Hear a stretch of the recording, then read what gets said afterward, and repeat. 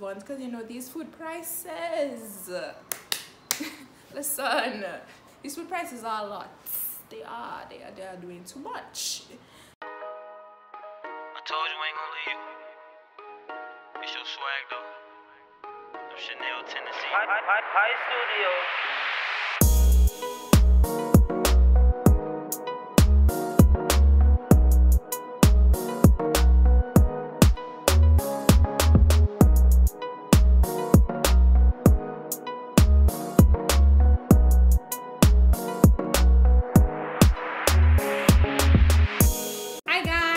Welcome to my channel. Welcome back. Guess who's back? It's me. Happy New Year, guys. So by the time you're watching this, it's probably going to be January 8th, and I feel like that's still a good amount of time to tell people Happy New Year. Yeah. So Happy New Year. Welcome to 2022. I have so many plans for this channel. Well, just one plan, and I hope that you guys can help me along.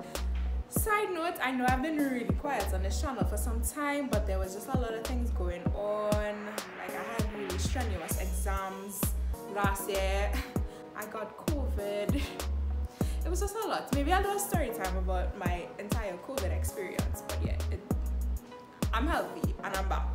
Thank God. Anyways, on today's episode, I'll be making roasted squash soup. Now, funny thing about this is that I bought squash along with other vegetables. Took for Christmas Day dinner, right? But I bought extra, so I had the extra just sitting in my fridge. And then one day I saw that the squash was about to spoil, and I was like, hi, hello, yeah, you're not gonna spoil on me. I'm gonna use you because I don't want to waste my money.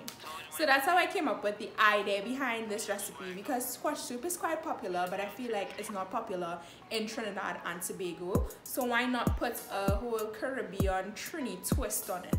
Yeah, you'll see some very common ingredients that we use with other dishes in this recipe, and I hope you enjoy it. Let's get to the recipe. So the star of the show is this extra squash that I had since Christmas. It's already been washed, but because it's kind of hard to peel, I'm going to roast it with the skin on. So the first thing I'm doing is just cutting off the top, and I'm also going to cut off the base as well. Now this is just going to make it much easier for me to handle. So here, standing it up tall, I'm going to use my knife and slice it down the middle and try to cut it in even pieces so that it roasts evenly. But if you don't get it in even slices, that's alright, don't worry about it. This is what the inside looks like if you've never seen the inside of a squash before.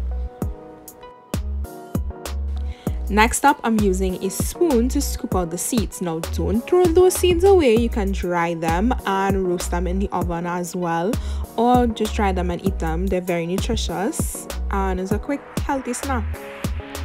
So I'm done scooping out the seeds, so it's time to move on to the next part. So here I have a lined baking tray, and I'm simply placing the squash slices into the lined baking tray. Then I'm drizzling some oil on top of each slice. Now for extra flavor, I'm adding black pepper and salt on top.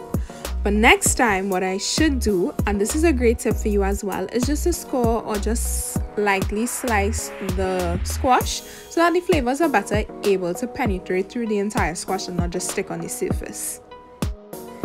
So now that I'm finished dressing the squash, I'm flipping them over so they're face down.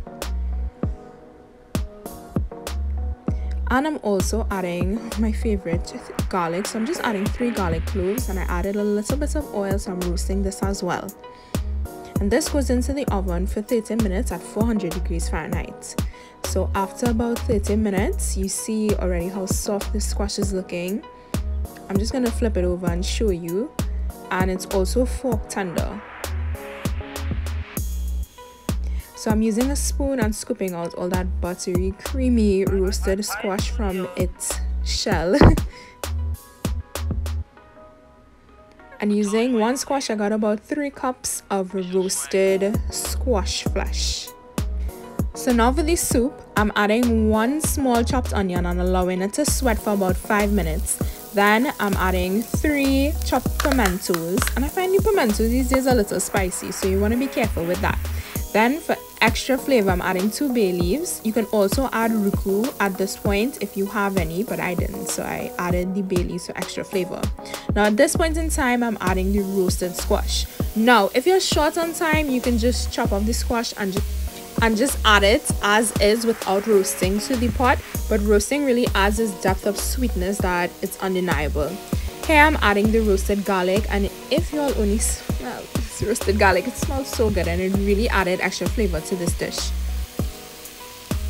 I added coconut milk as base, but you can always add chicken stock or veggie stock or even water, but since we're keeping it Trini, I said let me add the coconut milk.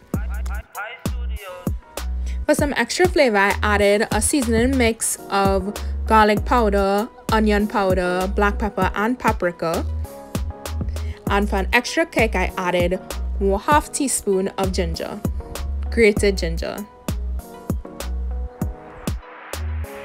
Since the main ingredient, the squash, is already cooked, I just allowed it to simmer for about 5 minutes until it came up to a boil. You don't have to cook it for too long, but of course if you didn't roast it, you would have to wait until the squash is fork tender.